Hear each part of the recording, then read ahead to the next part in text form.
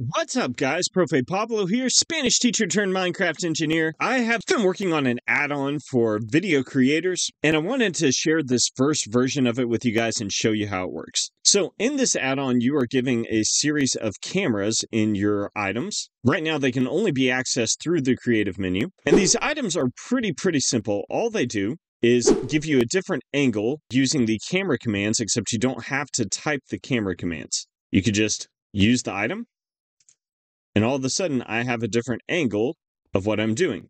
Now, in Minecraft, you have to clear the camera. So you go to this option, clear camera, use it, and now you're back to the front. So it makes video editing a lot easier. You don't necessarily have to have a separate player on screen filming.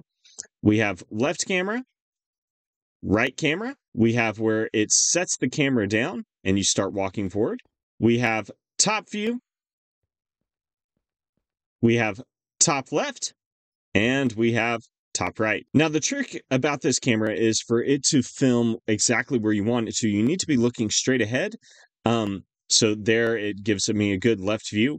However, if I look slightly up, it readjusts the camera to a little bit up. If I look down, it goes down. It gets kind of glitchy sometimes, as you can see.